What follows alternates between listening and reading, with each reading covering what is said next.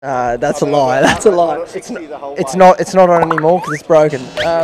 Hey guys, Marnus here after an amazing win. Matt Renshaw put on an absolute stunning show and got the boys home there with a beautiful lap. We're going to go ask the boys some questions about the great win. I'm coming straight to you. Michael Lloyd, the psych, really kept Renners calm out there. True that you said to Ren, I think Ram's your best option. From my end, is all Renners. Renners pretty much said he was going to go ramp, and then sure enough, he ramped it. A few moments later. And then the last ball he came down, mate, do the ramp. That is, yeah, that's not true. That's a lie. That's a lie. Matthew, it would be remiss of me not to come to the man of the moment.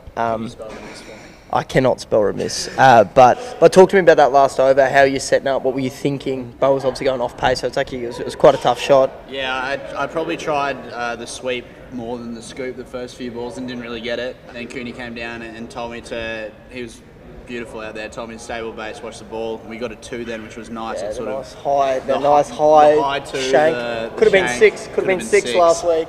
Could have been 6 yesterday. But yeah, and then the last ball he came down, mate, do the ramp. Yeah, it's not a natural shot for me as well. So really, he probably just told me to play the ramp because it's his favourite shot. So he probably just wanted to see me play his favourite shot.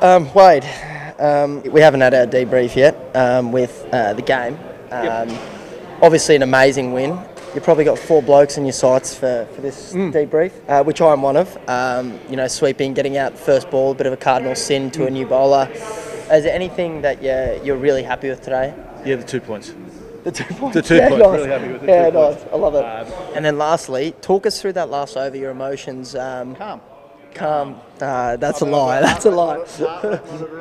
Yeah, heart rate monitor on, and it's not on anymore because it's broken. Matt Kuhneman, who's a renowned ramper. I've just gone and spoken to Matthew, and I pat him on the back and I said that win's all because of you. Yeah, I like that. Matthew Kuhneman, I think that's that one. Just the Michael Lloyd, the psych of the team, was out there to keep the boys calm. I just call him the glue guy.